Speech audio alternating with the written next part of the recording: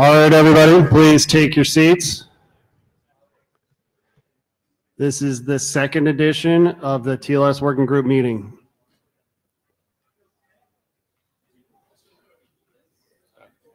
We already have note taker and we have Jabber Scribe, and so we're ready to go. The one thing I would, the pen. Please remember the note well from this morning. There's a test. All right. Wrong thing. Okay, session 2 agenda. So for this session, do we have? Okay, so we will have somebody potentially be adding just a short, brief discussion on ticket request. Not really a discussion, but an update when David gets here.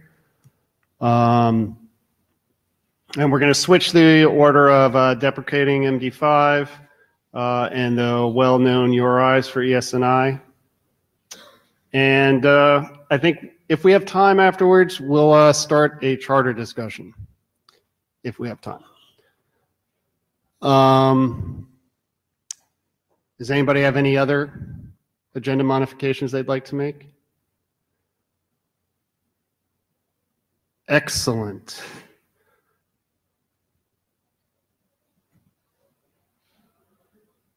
Who's going to present on?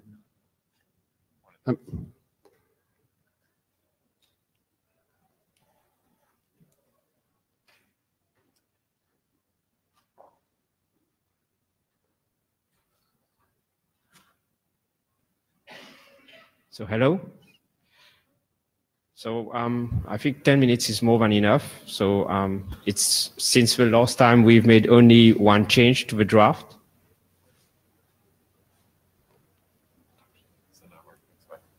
Sorry.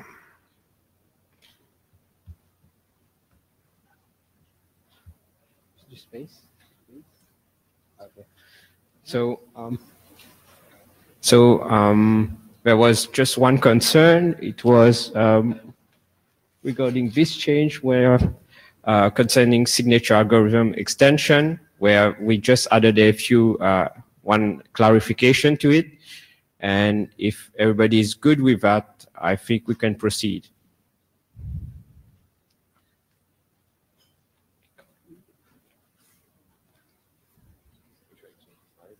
No, it's fine. So it's all on the GitHub. Okay, so we basically made the change, including instead of saying a client does not send a signature algorithm extension, then the server must abort the handshake and send a handshake failure alert.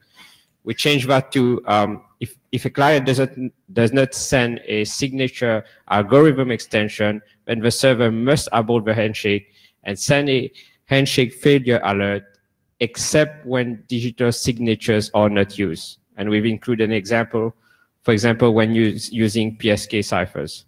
I believe that it addresses the concern that was made during the previous IETF. So is that the only outstanding issue on the draft? Yes, that was the only, as far as we remember correctly, yes. Okay, great. Alessandro Ghedini, Cloudflare. Yeah, I think this was the only comment that we got the last time, and the other people were saying, well, maybe we can't disable MD5 and SHA-1 now, but we should proceed with the draft. Yeah, because my very next question is like, who's read? I would like to move this to working group last call, if you haven't noticed. So I want a show of hands of people who have read this draft. I mean, 10. So unless there's any raging objections to what's in the draft now, we would like to proceed with working group last call. All right. So thank you very much.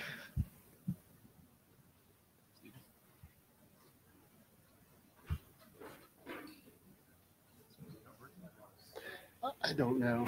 I mean, it's not behaving the way I expect. Do it now. I don't know.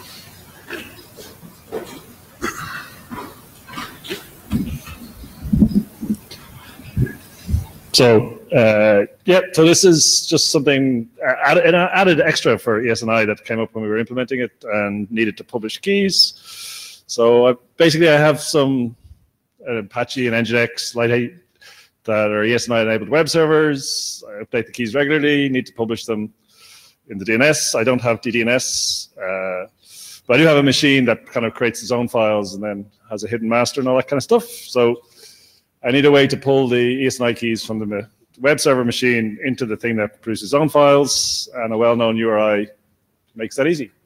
So I think it'll be worth defining somewhere. Looks like that.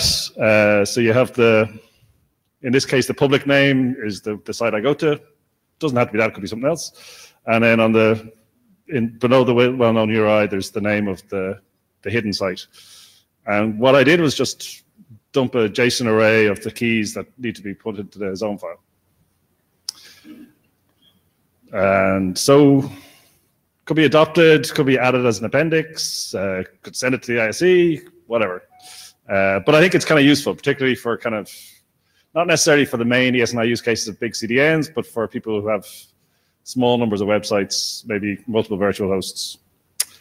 So I don't really mind what way we handle it, but I think it would be good to define it somewhere, and feedback appreciated. Oh, great. The line's forming because I was going to ask who's read it. So can we do that at the same time? Can I have a show of hands? There's not much to read. I know, it's really short. Okay, great. All right. We'll let the line form now. Remember, we have an hour. We want to actually talk about the ESNI solution. So let's make sure we keep this brief. Ben Schwartz. I think it's great to make ESNI easier to deploy. I imagine that you have to make a change somewhere in your hidden master to tell it to go fetch this stuff, right? You at least need to flip one bit somewhere, a configuration flag to say, go check, see if this exists. What I've done for now is just a cron job that does it hourly. And then what it does is it just pulls this URL, check if it's different, check if it works, and then publish. Mostly I'm trying to figure out if you need the .well known or whether you could basically tell your hidden master, like, here's the URL to fetch the ESNI keys. I guess it doesn't necessarily need to be .well known, but yeah. I'm not a HTTP purist. I'm not a purist of any kind, really. Daniel Kahn-Gilmore, I like this. We should be working on it. You're describing this as something that your DNS authoritative server would check. And I'm wondering whether you've contemplated this being something that the client actually might check as well as a way of bootstrapping to ESNI. I mean, I feel like we should acknowledge that that is a likely scenario. Not everyone's going to have access to their DNS server that's going to be able to run a cron job the way you're talking about. Yep. I also think that this should specify the some sort of MIME type. Can we just register a MIME type for it? Just so that we know what it is. People want it, sure. Tommy Pauly, Apple. Yeah, I think this is an interesting thing to do. I think it would be good to explore whether or not we really need the well-known for it, or we can do it another way. So something to look into. So when we're asking the server for the keys for a given name, how do I know which names I can ask? In my setup, I just know, so it's just configured onto the DNS infrastructure. Okay, it may be good to at least have some considerations around that, because potentially if this is something that the server isn't able to give me the keys for, I've now told the server I'm accessing this name. Like if I have a mismatch and I'm sending this well-known to some random rogue server, not a rogue server, but someone who's not really authoritative for it, I've just sent it a whole bunch of names. Fair point. Yeah, thank you. David Skenazy, Google Chrome. I think this is interesting. Yeah, let's bring it. I don't know, here versus HTTP, it's always tricky.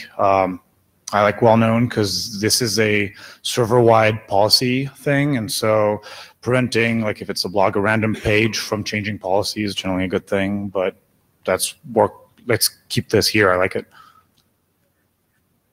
Eric Rescorla. So what are the semantics of this in multi-CDN use cases? It beats the crap out of me. Right. So that seems perhaps something that should be resolved before we take this too far. Sure. Yeah, I mean, what I did, I did this for smaller things. My assumption is that, my assumption is CDNs will do something internally that's God knows what it is, but definitely agree that if there's an issue, then we should Right. So I guess like, just in terms of what we should do, perhaps have a couple spins at the crank before we do much of anything. Oh yeah, sure. I mean, interesting idea, but I think like I'd like to be sure. I guess as we're discussing later, ES&I is a history of like us doing things and discovering they stink. Of which I'm a prime offender. But so perhaps that's what we should figure out here too. Yeah, and I'm really happy to change my code to do whatever people want to do. So it's not that big a deal. Phil? PHP, yeah, and kind of. I think that this might turn out to be problematic because at the level that you're doing the ES&I authentication, you're really talking about keys that have more to do with the host connection rather than the service. And I think that the conflict between the two might I think it might be problematic. Okay, if there's cases where it's problematic, it'd be good to know that, yeah. Daniel Kahn-Gilmore again. I think one of the things that maybe this draft ought to explicitly state is whether this is expected to be an exclusive list or an additive list. That is, if it doesn't exist, what does it mean that it doesn't exist? If it has one element in it, what does that mean if another element is discovered in some other way? Right, that's I think the trickiest part for thinking through what this means, because now there's two different ways to get ES&I keys, and how do you juggle those things? Okay, so thanks for the feedback. Yeah, what do you want to do? I mean, if I got that feedback in mail, I'd happily incorporate it in another rev of the personal draft, and then you can think about it. Why don't we do that? Why don't you go ahead and revise it, and then we'll, not wait till the next meeting, but after you've revved it, we'll go through it and do it. So please, if you said something that might send me mail or send mail to the list saying what you said, because I won't remember. Well, we got a minute taker too, so our excellent minute taker, Joe. Nobody ever reads the minutes. Yeah, well, thank you. Yeah, David, we actually agenda bashed, so you're going to be next.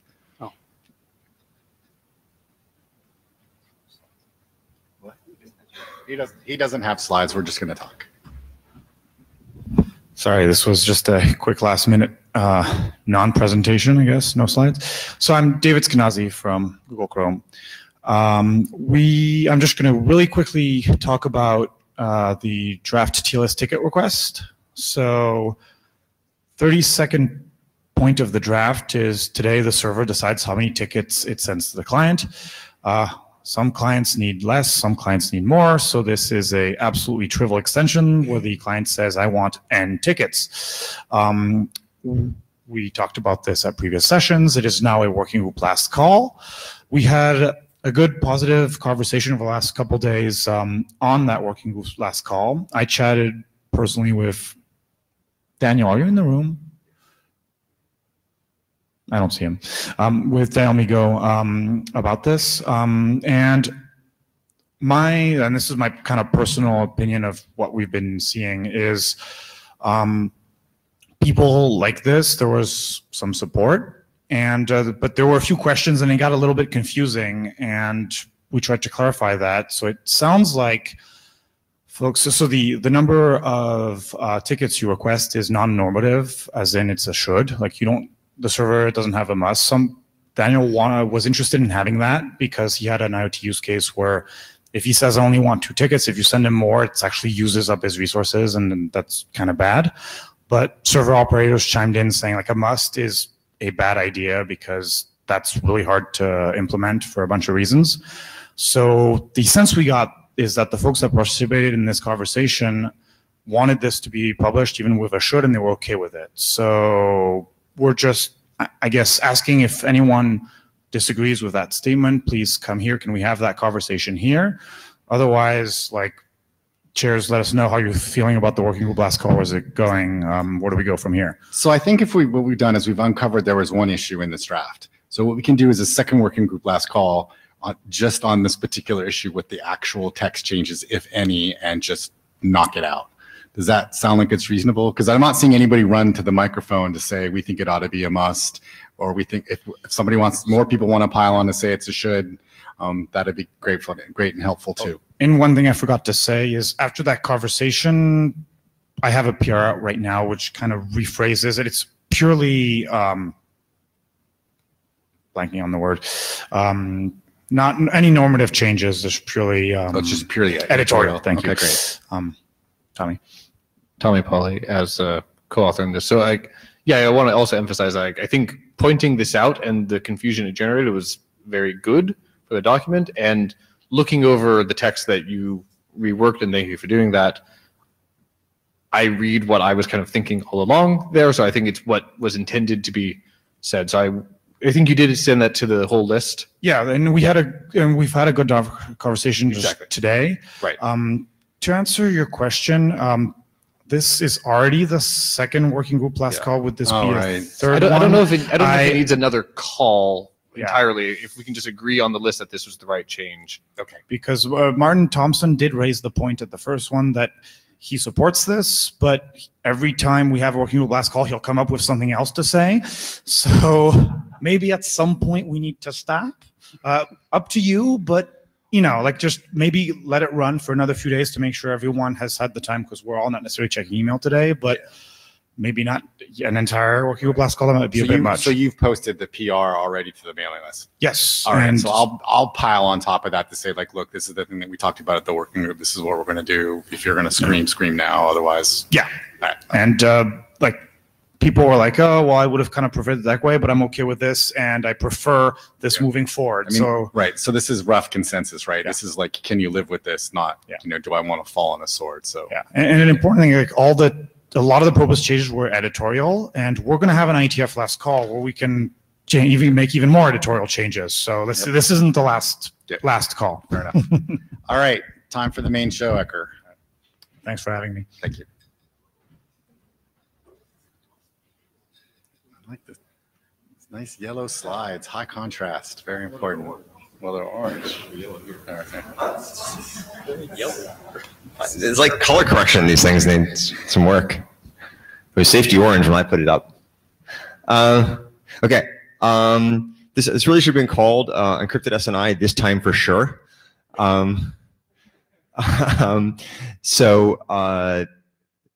Backstory here is we keep taking stabs at this, but having some problems in terms of getting the security model right.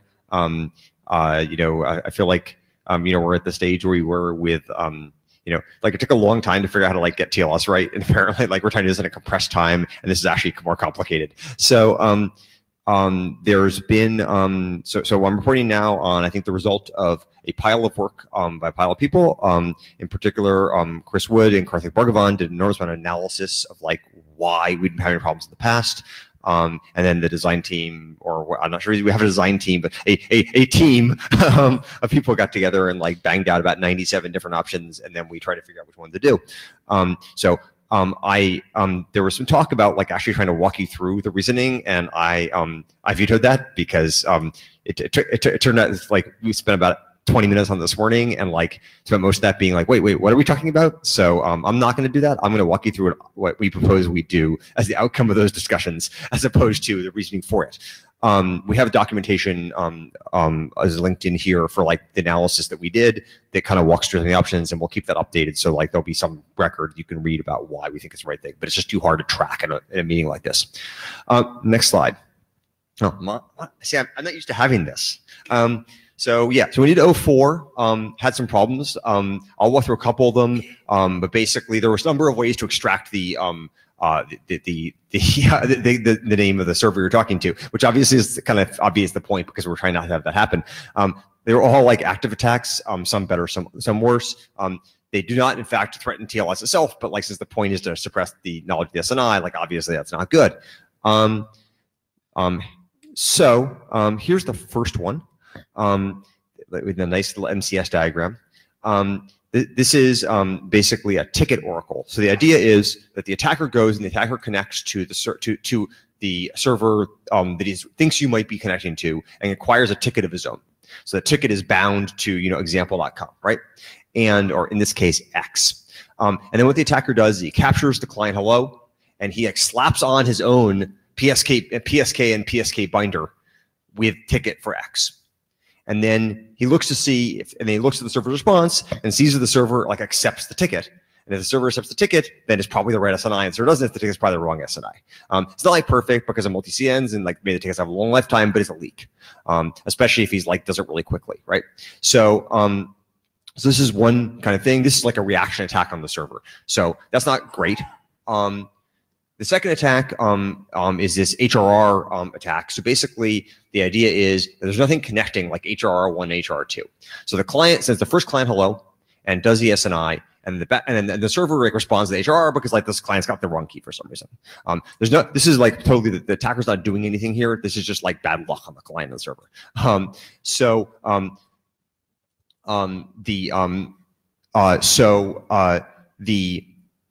the client like generates client hello 2 and regenerates the whole thing with an ESNI block, and the server like strips out the ESNI block, and basically strips out just everything, right? And so now this is sort of an attack on like a kind of screwy server implementation, but the idea is that the server has like remembered the SNI from the first connection and it's actually using that. And if that happens, which you shouldn't do, but if it does, then basically the server will like ignore like the ESNI block that the attacker strapped on and like bolted on or whatever, and go ahead and complete the connection with the SNI and the certificate that was corresponding from like, is this also a laser pointer? Oh, well, that sucks. No, it's not. With the ESNI, the corresponding certificate from the initial client hello, and since the G to the X came from the attacker, like he sends the certificate to the attacker. So how convenient for the attacker. Again, like we could tell like a server's not to do this, but like there's some concern servers might anyway. So it seems like we'd want to have a defense that like makes it hard to dump server. So like when you sort of try to, and this, as I mentioned, Chris and Karthik kind of sat down for 2 days in Paris and like worked out like an attempt to analyze like what the source of these problems is. Like what are the things, what are the principles we're violating that's causing us to have this problem? So the conclusion was basically it's like a lack of things being bound together, which has like been a persistent problem with like TLS across the years. So basically the ESNI and the client hello contents, because we were only binding the key share, we weren't like binding anything else. Between the client hello and client hello 1 and client hello 2, and between the ESNI and the remaining secret and the handshake secrets itself. That is the keys used to encrypt the handshake. So basically the fix for this is like aggressively bind all these things. So the first thing we want to do is like bind the entire client hello. And so one thing we could have done is we could just extended like the AAD that we're already using to bind the key share. But A, that's like hard to implement. And B, it's like, well, that's actually quite inconvenient because well, that's less good than you'd like, because we'd actually like to cover as much of the client hello as possible, not just encrypt the SNI. It's just that we don't encrypt the SNI because we thought it was like easier to work with, not because we didn't want to like hide the LPN. So basically the idea here is to tunnel the entire client hello under encryption. And I'll explain how to do it in a second. Second, to tie the client hello 1 and client hello 2 so that basically you know that client hello 1 and client 2 are connected. And finally, to make the handshake secrets depend somehow on the ESNI block. You'll notice like these last two, there's a little bit of hand waving going on because we're trying to figure out exactly how to do them still. So here is like, I've added some disclaimers here, as you can see. I was trying to figure out how to add some more. So basically the idea is that we have a new extension called the client encrypted client hello extension. You're going to love that one. And this looks pretty much like the old ESNI extension. It's got a cipher suite that tells you like what you're using to encrypt under. It's got the Diffie-Hellman key share that's like your half of the HP key system that's like telling the server how to derive the key. It's got the record digest, which tells you which ESNI record you're using. This is all old. It has this new thing called a CH1 binder. You'll listen to TBD. I was hand waving it, but basically what it is what connects CH1 to CH2. So in the case of CH1, it's probably empty. In the case of CH2, it's got something that's derived from CH1. I was saying hash. Karthik had some worries about that. So maybe it's like a derived hash, but something. And then finally, there's what used to be called like ESNI, and now it's called encrypted client hello, which is like an entire client, which is the entire client hello that you started with. So the idiom here is a client generates like a client hello, like encrypts the entire thing, generates a new client hello and stuffs the encrypted client hello in the original client hello. So now the relationship between these is a little fuzzy. I think in my intention was to generate them like entirely independently, essentially. But in particular, one opportunity you'd have would be to have the exterior client hello be dumber and less interesting than the interior client hello. There's some tension here because on the one hand, that makes it easier, it makes it harder to grease the existence of SNI, but on the other hand, it makes it harder to fingerprint the exterior client hello. So some tension between those two. So one immediate question that happens is like, what is the transcript here? Because now, previously we had like a transcript, which we had like one transcript. We had the like thing with the encrypted SNI in it. And now you have two. You have, if the ESNI is accepted, namely if you know the ESNI key, then it's the client hello inner. If you are in fallback mode, which is to say you've forgotten the SNI key and you're going to basically complete the handshake with the public name, and then deliver like a new SNI keys record, but I can't remember what section it is, but with Adam Langley's fallback hack, then it's client hello outer, which by the way includes encrypted client hello inner. So how does the client know what happened? We went back and forth on this. One thing you could do is you could actually have like an extension in the server hello, but we concluded child encryption was fine and would like be like make it harder for attackers to figure out what's going on. That may be something we imagine reversing later. So like, why does this work? So obviously the entire client hello is protected, so that prevents you from changing any piece. So you can't like replace GDX with your own GDX. You can't like add a PSK binder, which was part of the session ticket attack. So it has that. Client hello 2 contains a hash of client hello 1, so that prevents mix and match attacks between them. There was several attacks here. One by Nick Sullivan, which I didn't show. And finally, the handshake secrets depend on the ESNI block. There are actually two ways to think about to have this happen. One is that we have the ESNI nonce that we already had, or alternately, as David Benjamin suggested, you have the client hello random be different between the external and internal. And so since that affects the handshake keys, that means that anyone who doesn't see the ESNI block, the client hello inner, therefore can't derive the keying material.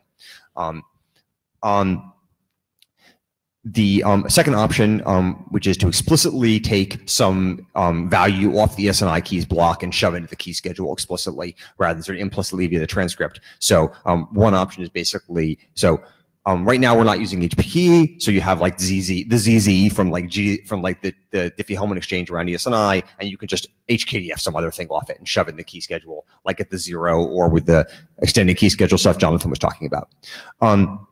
So these are two options. We haven't quite decided between them. I'll talk for a minute later about why you might want one or the other. So like objection like 1 is like, wait. This is like really big because like you have like client hello inner and you have client hello outer and the same, and so like now it's like twice the size. Like, so this is not like a crisis like most of the time, at least right now, because these things are typically pretty small. And like in Quick, in fact, you've got to like basically pad the whole thing out to 1200 anyway. It's like, which was like the thing is mostly padding. But if we're going to do post-quantum key exchange, we're going to be kind of like sad people because like these things are really big, and now like having to be twice as big is bad.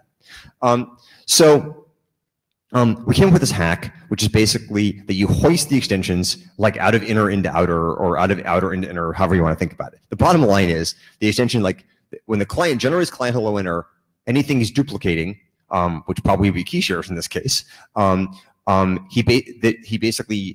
he basically generates the whole client hello inner, including the PSK binders if there are any.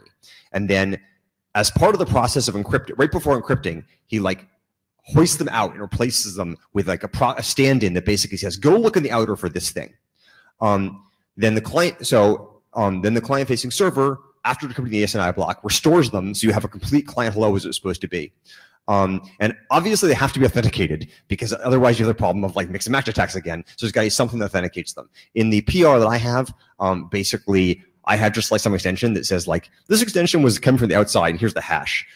David Benjamin points out that means that like you can only use this trick for like things which are inherently super large, as opposed to things which are small. There's some tension about how much we want to encourage people to do this. There's been discussion on exactly how to spell this, but the bottom line is it's got to be like, be able to pull it back out and back in again, and it has to be authenticated.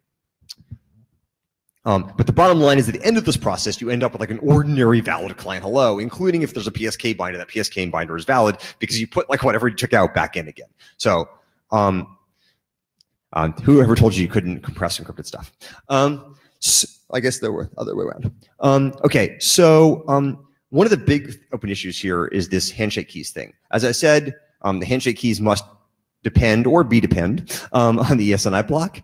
Otherwise, it's HR Oracle problem. It's clearly the case at some like trivial level that if we have like the nonce or we require a different client random, then it's part of the transcript and that it becomes part of the handshake keys. So this seems to have the nice property that maybe it allows like an unmodified backend server.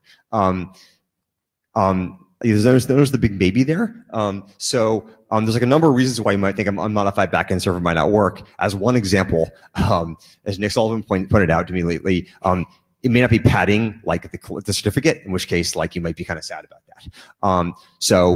We have to decide how much you value that.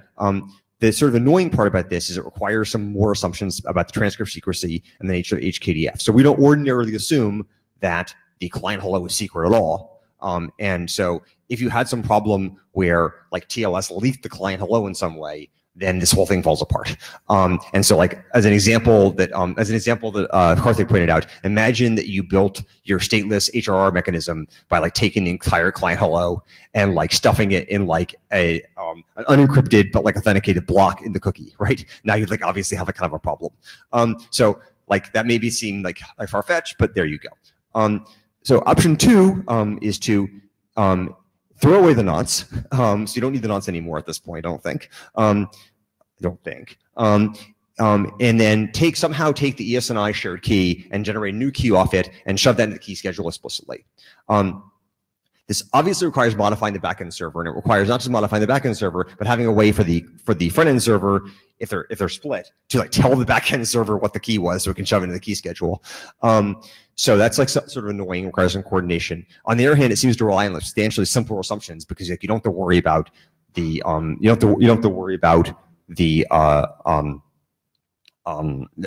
transcript secrecy. One thing you might worry about, however, is what happens if the backend server, front end server lies about what goes into the key schedule. I don't think that's a problem, but Jonathan's talk earlier this morning made me worry about that a little bit. So something we have to think about. So our proposed resolution here is to start by publishing draft 06 just to get like most of the underbrush out of the way. Use option 1 because it's like more straightforward to reason about, and then do modeling on both and follow up in the list. I think from the perspective of the people, my perspective, and I think other people looking to deploy this quickly, a lot of the uncertainty here is about like getting the DNS pieces working and getting some experience getting the thing working at all. And if it turns out that we're like rolling it out and like there's something subtle that creates like a reactive attack to like extract the SNI, like that's obviously not good. But if all we're doing really is trying to get some deployment experience, then it wouldn't be a disaster as long as it doesn't implicate TLS otherwise. If someone else thinks that that analysis is wrong, I'm certainly inclined to hear it, but I think that like lets us make some progress. And we expect that it'd be the same software in either case, relatively similar software in either case. So again, like I say, we're right at deployment experience in terms of getting ESNI out in the field. And like because right now the SNI is leaking all the time. If it turns out that like ESNI does not in fact predict the SNI that we were hoping, like that shouldn't make the situation worse. One hopes. I'm going to come to regret saying that, I'm sure. We certainly don't want to deploy anything where we're not confident it doesn't make the situation worse, which is one reason to stick with option 1, where we're like, I think we can be relatively confident it does not make the TLS stack, TLS 1.3 weaker otherwise. Again, one hopes. That's what Nightly is for. So we have a couple of other open issues. This is about how the DNS is deployed. It says things are deployed in DNS. So David Benjamin pointed out that right now, HTTP service, we allow one HTTP ESNI config per HTTP service record, which obviously means like that whatever like algorithm we have, we're picking like the IP address and the ESNI config is like totally confusing. And if you like pick the IP address and then you're like, oh wait, I don't speak this ESNI config version, maybe you have to fall back. So it's like really goofy. His solution, which I agree with, is to bundle all the ESNI config options into ESNI configs and put that in HTTP service. This like seems totally sensible, and like I think we should do it. If anybody objects like this, speak now. This is PR 200. Okay, PR201. Oh, So you can still have multiple ORs for the HTTPS SVC, though, right? yes, but it's probably not a very good idea. Well, it's not a good idea if they have different. No, so, yeah, you can do that. Yes. Sorry, it's a fine idea. Yes. Okay.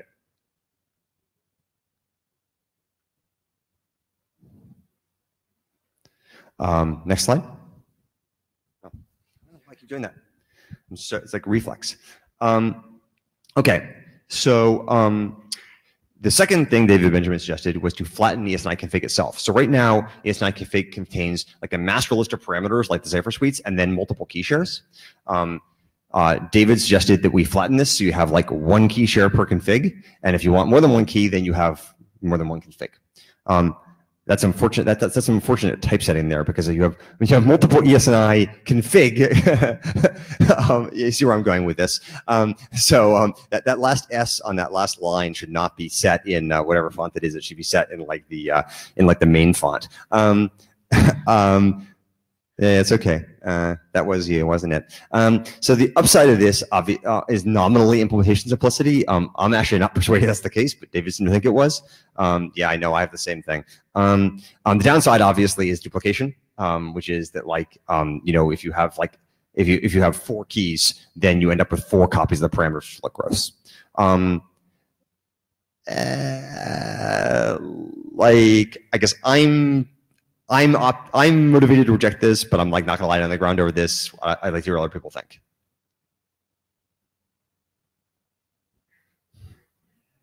Alessandro Ghedini, Cloudflare. This is how we implemented ESNI already anyway, but from our perspective, it wouldn't change anything. But I also don't really care about I don't see the simplification in the implementation that much, to be honest. I mean, even if we add like multiple keys. So, because like if you have multiple keys, you would have the same negotiation process that you already have for normal key share. So that was like that was why I put that question mark there. As I started thinking about this, I seemed like it was harder for me to implement, not easier, because I had to dig into the key shares to find out which one I wanted to pick. Stephen Farrell, I'd be for flattening them. I think getting rid of the complexity in there is a little bit simpler, I think, for me. So. Ben Kaduk, I mean, I think it depends on how many key shares you actually expect to have. If you're only going to have like 1 or 2, then flattening sounds like a good plan. But if you're actually going to have 4 or 8, then it's another matter. Tommy Polly, to clarify, does anything stop you from doing 1 key share per ESNI config if you want today? I don't think so. Okay, so right, so exactly. So you can get this benefit, and it's kind of just an implementation choice. You don't really need to specify it, and it can just be like a best practice to do it that way if people want. I think the point is that the client negotiation implementation has to iterate over the key shares. So I think that the issue is, right, as I understand it, is that I mean, I guess, David, I guess I'm not sure what implementation you have in mind. Like the one I expected, I mean, your implementation is you're going to parse all these and then pick up the one with the key share you want? So I should probably mention that originally these 2 were 1 PR, and then you pointed out that there was 2 separate things. Yes. So I'm actually like kind of like I don't care too strongly about this one. The motivation was that basically looking at Stephen Farrell's draft. The representation for the server configuration is a list of tuples of ESNI config, the public part, and then a list of keys. And so you've got this like double list structure. And so when we were trying to add an API for it, we were like, okay, well, we need to have like add keys, and here's the public thing, and now we need a list of keys over there. And then you call it multiple times. And it just got a little, and it was like, this is kind of annoying. We already have a layer of things. So if you flatten it, then the structure becomes a list of pairs of public thing, private thing, which seemed a little more straightforward. But like I said, I don't care all that strongly. Right. I mean, so again, I don't care all strongly either. I would made a stronger case. But from like the way our implementation works is we deserialize the structure and then we negotiate things in sequence, right? And so now what we have to do is like deserialize all the, deserialize the structure, either deserialize all the structures and stuff them in a list, or deserialize the structure long enough to find the key share, then look at which thing and like pass and like stop, like store all the other stuff and then come back. Maybe if we put the key share first, that problem would go away. Ben Schwartz. So since it's not explicit here, I want to point out that I think that the only significant thing that we're talking about duplicating is the fallback name. The only other thing that I think we duplicate here is the cipher suite identity, which is minimal. Yeah. So it's duplicating the fallback name that's of concern here. And the other thing I want to point out is that the ESNI configs or bundle, I like the ESNI bundle name, is still only scoped to a single IP pool, essentially. So if you are in a multi-CDN case, you will still have multiple RRs, and it'll be divided. So that may mean that essentially ESNI bundles are not going to be very large. That is, their scope is still limited. Okay. I'm not sure. I think that's the chair's going to make progress here. That's the chair tab.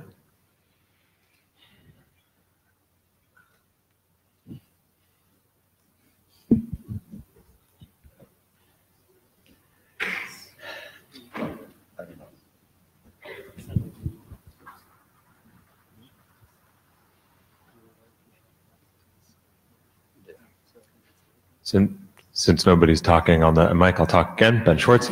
I do think that it's a little silly to replicate the fallback name multiple times. So you have an RR from a CDN, and in that RR, you have multiple copies of that CDN telling you its name. Like, this seems weird. I mean, I feel like maybe we need to have more discussion on the list about this.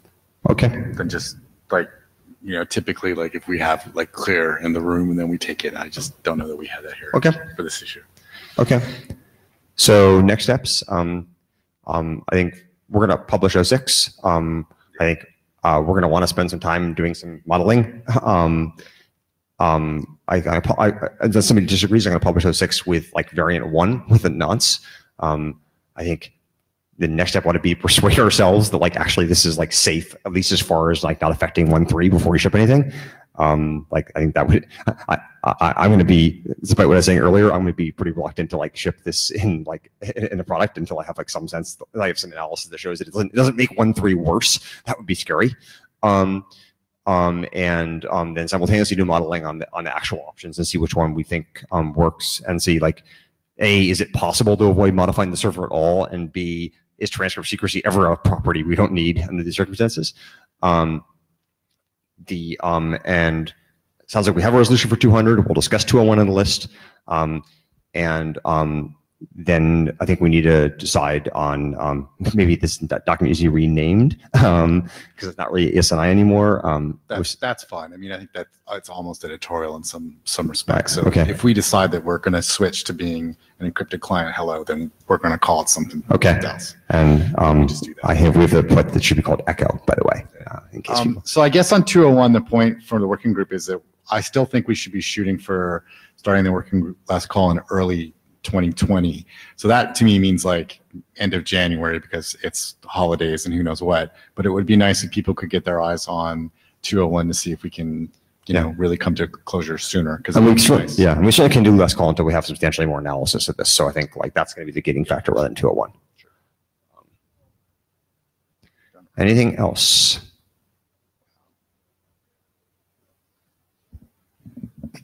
Stephen, what's the question mark after HPK? Oh, sorry. Thank you. I missed that. So right now we're using this sort of bespoke quasi HPKey thing where we publish a Diffie-Hellman key and then we generate a new fresh Diffie-Hellman key, and it like essentially is HPKey, but it's not actually HPKey. So I think I'd suggested, several suggested like just hoisting in HPKey. I can't remember. I think someone suggested last time, but I can't remember who it was. Was it Martin? But in any case, I think we probably should do that. But I'm also willing to listen to somebody who says you shouldn't.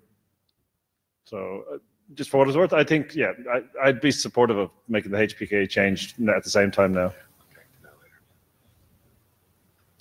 Yeah, this is Richard Barnes, one of the HPKE co-authors. I think, yeah, I think HPKE is a good operational fit with what you need here, and it should be ready in about the same time frame. Okay, so one thing that's relevant here is if we do the option 2, we'll need a way to take off an exported key out of the HPKE. Is that something that's being done? That is something that Chris Wood may have suggested to me and has not been implemented yet, but should be straightforward to add. Okay, can we get you to start working on that? PR is welcome. No, can we get you to start working on that? I know how to make PRs. I'm sure we can do that, yeah. Okay, so I'll prepare a PR or one of us will prepare a PR to HPKE to make this HPKE, and we can make sure to like access the list for that. See if anybody objects. Tommy Polly, Apple. So yeah, thank you for all of this work, and I think the plan sounds good, and all of these options are good things to dig into. Hopefully, we can get this done in that time frame. As a clarification, or also like a bike shed type thing, when we talk about the encrypted client hello, do all of the options require essentially having like the full client hello in there, or is it really just like an encrypted set of extensions rather than a client hello? Yeah, good question. I guess my instinct is to, I guess this is a matter of sort of like, shall we say, intuition. Right. Like my intuition is get it all in there. Like every time we tried to snake out with less, we've been sorry. So my intuition is get it all in there. I guess really perspective other people have intuitions that are different. I mean, yes, my intuition is to make them as I said earlier, my intuition is to generate like a completely fresh client hello essentially, and have them be different, because I say that the actual space overhead is remarkably low when you except for the key shares themselves. So that's like where I am, but like I think other people may be different. I think Richard's like nodding, I told you so, since he like was the person who originally suggested like encrypting basically everything. Right. Okay. Then that's fine if that's what we have to do. I think some of the concerns that come to my head there are like, now you can have more things that could be not just duplicated but conflicting, and it's less clear how to process them. Well, I think it shouldn't be unclear. It shouldn't be unclear to process them. The way you process them is that you parse the client hello. If you see the ESNI, you decrypt it, and then you throw away everything else. And you just only use one or the other. Yeah. Okay. I mean, modulo this goofy decompression procedure. Yeah, yes. That's right. So like that definitely will make clear in the specification. And so like in particular, like like the randoms may be different. So they say this is also a source of tension between greasing and fingerprint avoidance. Because for fingerprint avoidance, it's actually very attractive to have more or less a standardized external client hello, because the only purpose of the external client hello is to allow the server to respond with the fallback keys. Right. And so like you don't need like, for instance, post quantum, you don't need like, whatever. But on the other hand, the more you sort of simplify the external client. And so like we can imagine publishing like a standardized one, but the more you do that, the more it stands out that you're like actually doing ESNI. Yes, unless everyone does that. Yeah. And just one last point. I think part of the reason probably my intuition is the other way is like I come from more like doing Ike, and like there's a lot of precedent there for having your main protocol header, your essentially extensions, and then a block of encrypted extensions. And so there is a fair amount of precedent for that in these type of handshakes. I don't know. I think it's Nick. Hello, Nick Sullivan, Cloudflare. Just wanted to clarify one thing specifically about early data. That early data is not in the encrypted hello. It's after the handshake. Just get quite so. Yeah. If we do key injection, it becomes much easier to reason about whether you can just do encrypted extensions rather than encrypting a whole client hello. Why is that? Because you know exactly what is bound where, whereas this, we're just using TLS as a transport layer, and so modulo decompression. I ran into follow. Well, I don't follow that, but like I'm not saying it's wrong. I just don't follow it. So I think maybe we'll have to pick that up when we start doing the modeling. Sure. Well, I'm looking forward to you contributing to it. That's where I'm going with that. If you want to do an encrypted client hello, and you know exactly and you've bound it to, if you go step back and say we have no interior client hello, and you then just have a key that is used to just encrypt the extensions, you can, it's easy to reason about who has that key at what point and whatever, and you can just, if you don't want to work through the, give me 5 minutes. Sure, yeah, I think that we have time. We'll buy you a beer. Not now, but like later. Wes? Wes Hardiker, ISI. So congratulations for actually literally documenting encrypted turtles all the way down. You're welcome. And actually right back up again, since you were talking about pointing, back up to the top of the shell. The TLS protocol in general and all protocols in the IETF have had a horrible time when complexity arises that implementations get stuff wrong. So honestly, as to which I would do, I'd be very tempted to implement both and figure out which one got me more code reuse and less prone to error, because that's a very impressive hack, and I can't believe I followed the whole discussion, to be honest. Mr. Barnes. Yeah, this is Richard Barnes again, and feel free to tell me to sit down if this is a dumb idea. But it seems like if we're encrypting the client hello, we could also encrypt the server hello. Yeah, in which case it has the benefit of just being encrypted hellos, or interesting suggestion. It has the benefit that you can actually it has the benefit that actually you can distinguish then you don't do trial decryption, because you can look at the first byte of the record type, which will be application data as opposed to handshake. So Deb Cooley, NSA, can I get you to walk through something a little bit? So client hello, inner and outer. You've got the inner one, which you had originally. You're encrypting it and recreating an outer one. Are you gonna force a validation between the inner values and the outer values that are the same? I'm not just Are you gonna let them be different? So, let's take a concrete example. Yes, the random values could be totally different. Well, yeah. Okay. Essentially, unless imagine you're not doing this compression trick. They're totally independent. The compression trick is, they obviously the ones that are deduplicated can't be different. But the ones that are not deduplicated, yeah, they're totally independent. Is the idea. Yeah, Ben Kadex. So you can imagine a world where you are doing the fingerprinting avoidance, where the outer client hello is literally fixed except for the encrypted bit. Yeah. And so then they're always going to be different, inner and outer. Oh, I see. So you're not going to encapsulate anything on the inside that you're also carrying on the outside. Only for convenience. Okay. Yeah, the outside is just for the case you have to fall back and do the finish the handshake, but sort of fail the operation by returning the new ESNI keys. So I guess when you started talking about this, it sort of threw me back in time to a protocol called SP3, which is an early IP protocol where you did encapsulate. You had an inner header and an outer header, basically, and you had to be careful to you passed it or you translated it, or you had to be careful about how you did it because you had things in both places. And you talk about IKE and IPsec, it's sort of the same idea there too. If you had values in both places, you need to make sure that this one's the same as that one. Yeah, I think that we're taking the opposite posture, which is you're just not having it, which is you ignore you don't check them, you just ignore one or the other. Yeah, like in Vader West's point, because some implementations or you don't have it. You can't have it both places. Well, in this case, so in the material case, right, you would have you would have a key share in the outer client hello, and you'd have one in the inner client hello, and they'd just be unrelated, or at least not. Well, they're for different purposes, right? No. No. Let's say ALPN. No, they're not.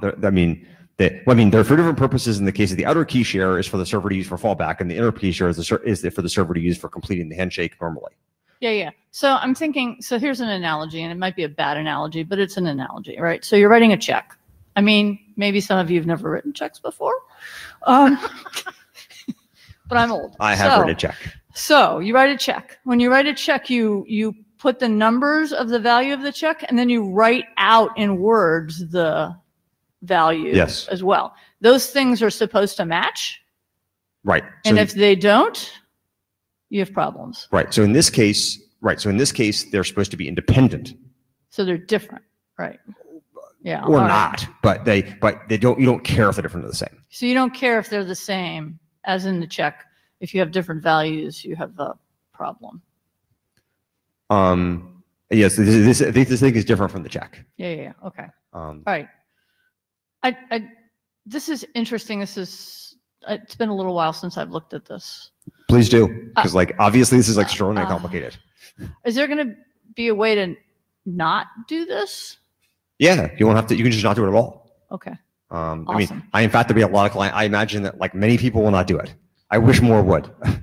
More would not do it, or more? I wish more will do it, but I imagine many will not. Well, we'll let you know. What'd you say? We'll let you know. I said we'll let you know. Oh, that's good. Yeah. I try to make products people like. Ben Schwartz. So, 2 free ideas. 1, like CTLS, you could treat these inside to outside references as reconstructed. That would put them into your transcript. Put the imported values into the transcript. That's what's supposed to happen. I'm sorry if I wasn't clear. Oh, okay. Thank you. And the second is your ES&I bundle could actually provide instructions for fingerprinting resistance, for example. That's a quite interesting suggestion. Daniel Kahn-Gilmore. One thought in response to Richard Barnes' suggestion of just having encrypted server hellos in response once things are encrypted is that gives a signal to the observer on the outside whether or not the encrypted client hello is accepted. I'm not sure that we want that signal to be visible. Yeah, we went back. There's a comment in the PR about that, I think, because I was going back and forth for the same reason. That does seem like an obvious drawback. I think that the thing that made me less worried about that drawback than I otherwise was is that the only real reason why the server would accept or versus reject is if the ES&I config corresponds to a key which it recognizes versus not recognizing, and you can probe for that directly. Namely, you can generate your own perfectly good ES&I client hello using that same key and see if it's accepted versus rejected. So obviously passive and active are not the same thing, but that's a reason why we might care less than we otherwise would. Right. Again, I'm going back and forth from this too, so I understand that. Sorry. Okay. I just wanted to observe also, since we were talking about weird analogies that may or may not be appropriate, that the work that's going on in LAMPS right now about protected email headers has a remarkably similar smell to this. Yeah, and a smell is in fact the right word. So we got 3 minutes less in this session, so please keep it brief. Yeah. Tony Pauly, Apple. Just to the point of if we have stuff to duplicate and checking, I'm concerned that if we say, oh, we're going to ignore them, but they're probably going to be the same, that's not going to be the case. Like at some point, once everyone's doing ES&I, people will use the fact that there are different values to give different signaling. And so I think if we have duplicated values and some outside and some inside, people will start using that joint for things. And we need to think about the consequences of that. Yeah, I mean, one thing is we could simply require that anything that wasn't duplicated be independently generated. People may not follow that. But, yeah. I came up with a really great way of solving this problem and then suddenly realized that it depends upon an IP, a web PKI certificate with an IP address in it, which of course we have banned. That's not true. You can get a PKI certificate with an IP in it. We have one for 1111.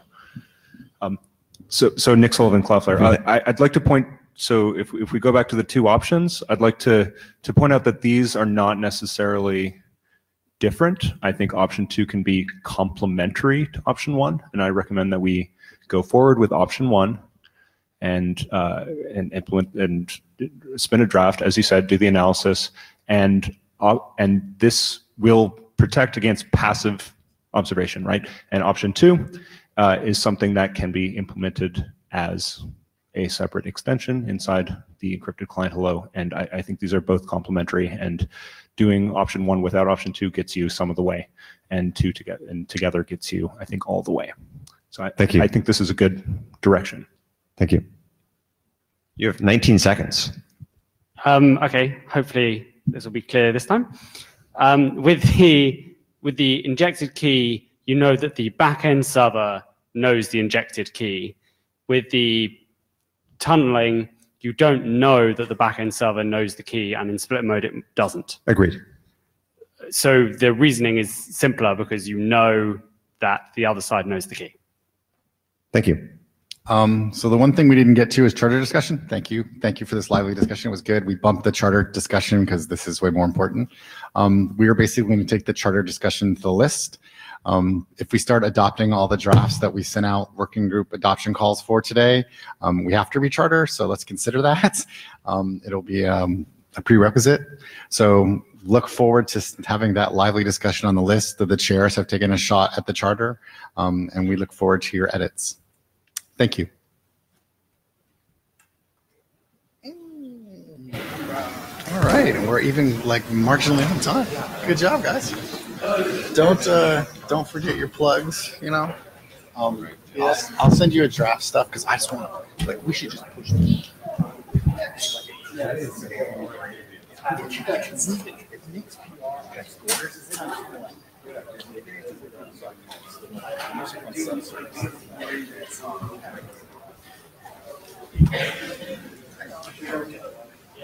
Yeah, well, we'll see. You